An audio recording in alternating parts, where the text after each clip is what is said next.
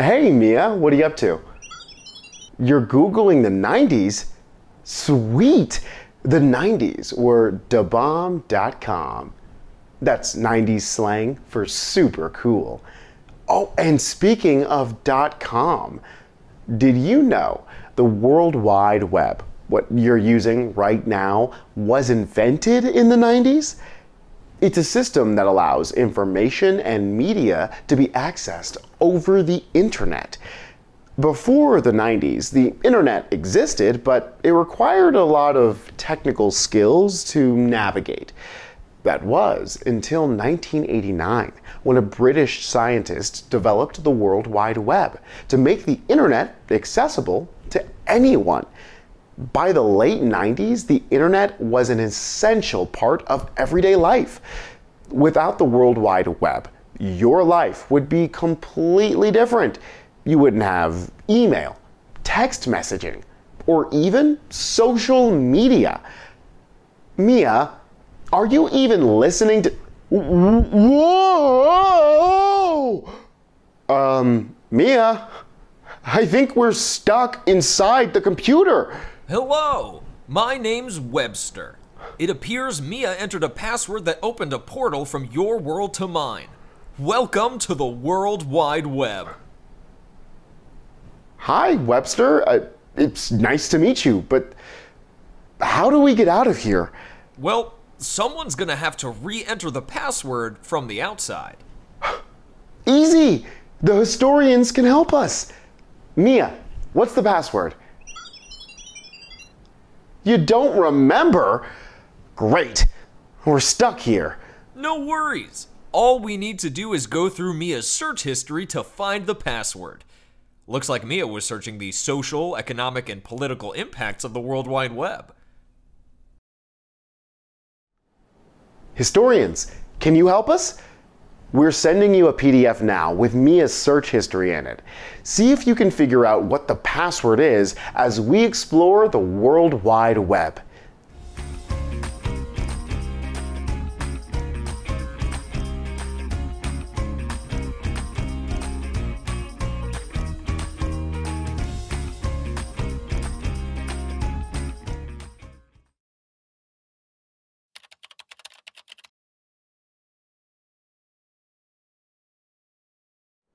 Let's start with the social impacts of the World Wide Web. Historians, think about the role of the internet in your life. How do you think it changed the way people communicated and received information? Nowadays, the whole world is at our fingertips.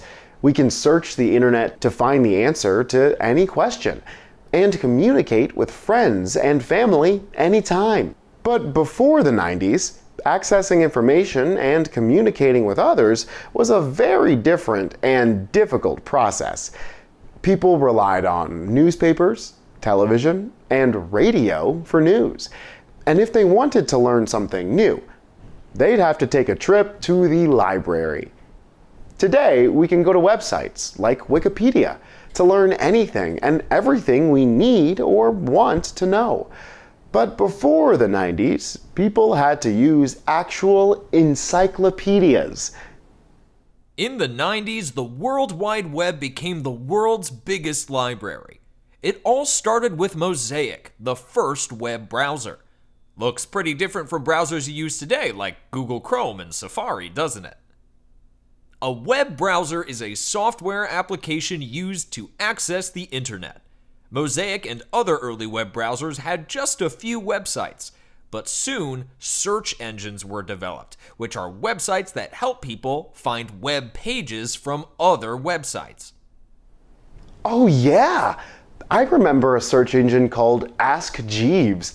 It was revolutionary. You could ask it any question in simple conversational language, and Jeeves would find the answer online within seconds. Oh, you know Jeeves? He's a good friend of mine. But I haven't seen him in years. Probably because by the late 90s, more advanced search engines like Yahoo and Google were developed, making finding information even faster and easier.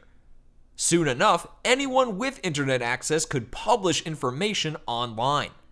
Blogs and personal websites became popular platforms for sharing knowledge and opinions. This increased access to information, but it also led to a lot of inaccurate information being published. Historians, can you think of any ways that misinformation is spread in our world today? You probably said social media is a common way misinformation is spread in our world. And guess what? Social media was born in the 90s too. Let me introduce one of the original social media platforms, AOL Instant Messenger, better known as AIM. It's a way for people to chat over the internet. With AIM, you didn't need to make a phone call or even leave the house to catch up with friends. You could send instant messages, as long as both of you were online. Besides AIM, many other online forums and chat rooms emerged as spaces for people to discuss ideas, share interests, and meet new friends from around the world. It sounds like the World Wide Web made the world a little bit smaller, connecting people and ideas across the globe.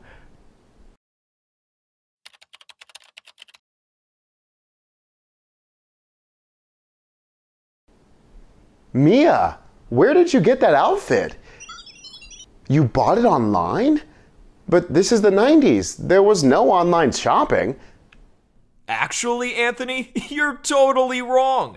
The 90s marked the dawn of a new era of e-commerce that would forever change the American economy.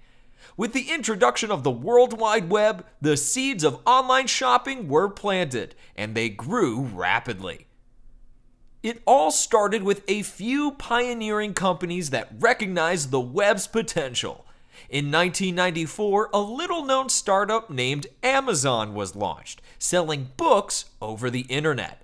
This might seem normal now, but back then it was revolutionary. Platforms like eBay were also created, which allowed anyone to buy and sell things online. These sites showed that the internet could be used for more than just finding information.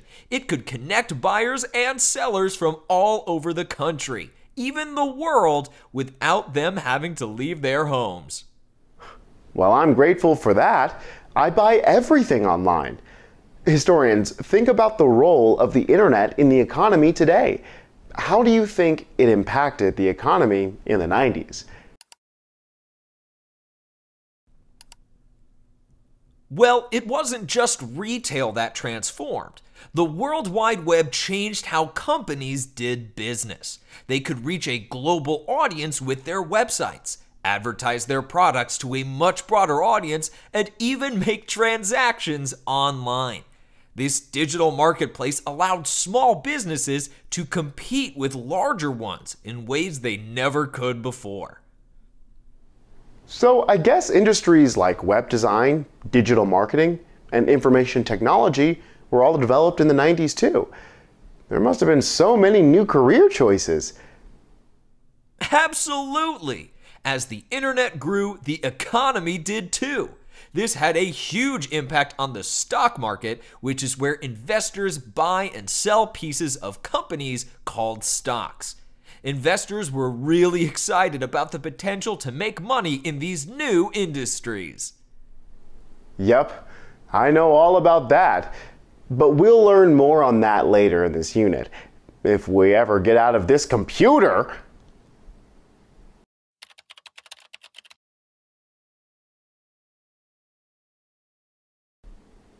We have one last link to explore to help the historians find the secret password: the political impacts of the World Wide Web.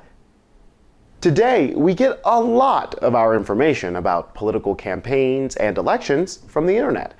I guess that all started in the 90s? Sure did. In the 90s, political campaigns began to use the web for the first time to share information, engage with voters, and fundraise. The 1992 presidential election saw the use of email campaigns. Politicians could send updates, fundraising requests, and calls to action straight to supporters' inboxes. This direct communication was faster and could reach more people than traditional methods like door-to-door campaigning. The internet has made it so much easier for people to find information on political issues, candidates, and elections. Websites provide resources for voters to research candidates' stances on issues, empowering them to make informed decisions. Exactly. And don't forget about the impact on political activism. Online forums and discussion groups allowed people to debate issues, organize events, and mobilize for causes with a click of a button. The internet revolutionized voter engagement, making politics more accessible and interactive. These changes have only continued to evolve, reshaping how we think about political engagement and activism in the digital age. Historians, how does the internet or social media impact the way you interact with politics or social movements?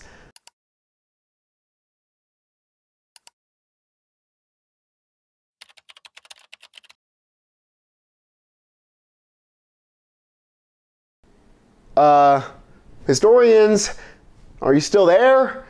Please tell me you figured out the password to get us out of here.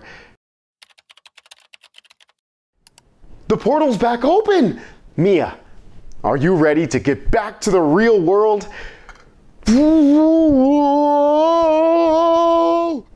We're back? And you still have your 90s outfit! The 90s really were the bomb.com, huh? From transforming how we access and share information to revolutionizing communication, shopping, and even politics, the World Wide Web has indeed shrunk the world, connecting people and ideas like never before. It's crazy to see how innovations like email, online shopping, and search engines like Google were such novelties in the 90s and have become essential parts of our daily lives. As we continue to navigate the ever-evolving digital landscape, let's keep exploring, learning, and understanding the impact of these technologies on our society and ourselves as we keep making history.